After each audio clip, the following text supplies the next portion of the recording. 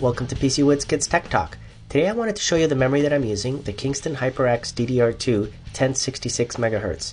Now this one here comes in a 4GB kit. They're 1 gig modules, right? So there's 4 pieces here, and it's, as you can see, it's got a blue metallic cover on it, so that serves as a heat sink too. So when we go and tweak this, it'll keep it cooled off. Now one of the things that we need to look at here is, do we run these in a ganged mode or unganged? Do we run it at the default 800 MHz 55518 at 1.8 volts, or do we increase it to 55515 at 2.2 volts? So obviously this has been optimized to run at 1066 at 2.2 volts. We want to make sure that we align the notch on the motherboard slots and you install them correctly so you don't damage those motherboard memory slots. And then once you press them in firmly, the latches on the sides will click into place. So installing it is not a big deal, but configuring it is a big deal.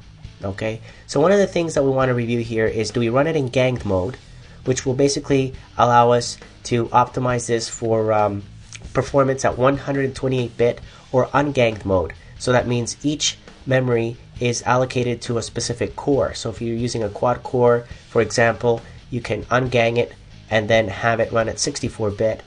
And you know, see if it makes a difference, right? For some applications that are multi-threaded, unganged mode is actually better than running it in a ganged mode. So 3D games, your Windows Vista 64-bit, Adobe Photoshop, those are all multi-threaded applications that run better if you run it in unganged mode. But the default is ganged. So when you first install your RAM, if you don't do anything in the BIOS, you're going to get this, right? Look at what we have here in CPU-Z. Right, here's the 4 gigs, dual mode, and you can see it's ganged, right? And the memory timings there, you can see them 5, 5, 5, and then 18 for the TRAS.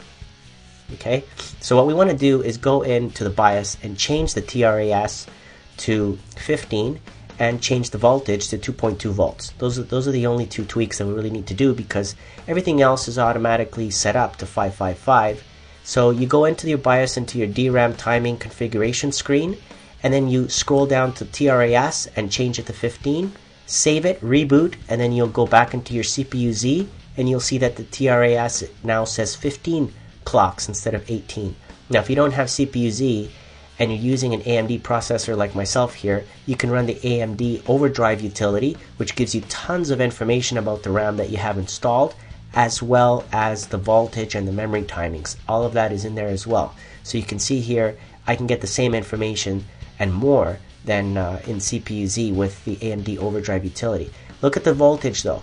You can increase it here, and I've increased it to 2.2 volts, right? 2.2 is the DDR voltage that Kingston recommends. And when you run 3D Mark, if I don't do anything, no voltage increase, nothing, I get 12338. That's the default score without optimizing the memory. Okay, if I go back into the BIOS and tweak it like I just showed you to TRAS 15 and 2.2 volts, it's now 12451. So obviously there's an increase in performance by doing what I just did. Now if I go back into the BIOS and ungang it, so there is an option in the BIOS to gang it or disable ganging, it still is 12446. So there is a slight difference there in the score. So the thing is to try it out, and I did try it out with games, and I did notice a few frames per second faster in unganged mode. So I definitely recommend this memory if you're trying to tweak it and overclock it. And I'd like to thank Kingston for providing it, and I hope you enjoyed this video, and thank you for watching.